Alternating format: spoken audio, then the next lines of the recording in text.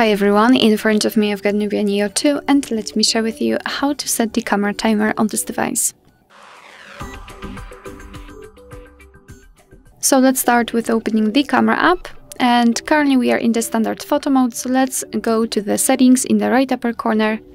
Here we have to find the countdown duration option. Let's tap on it, and we've got three options from which we can choose 10, 3 or off. So let me choose 10, just tap on the option like to use and tap on the shutter button, and from now on your device will count down from 10 or 3 depending on which option you've chosen, and after that time it will take a photo.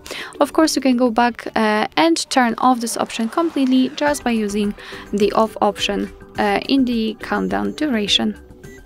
Alright, so that will be all. Thank you so much for watching. I hope that this video was helpful, and if it was, please hit the subscribe button and leave the thumbs up.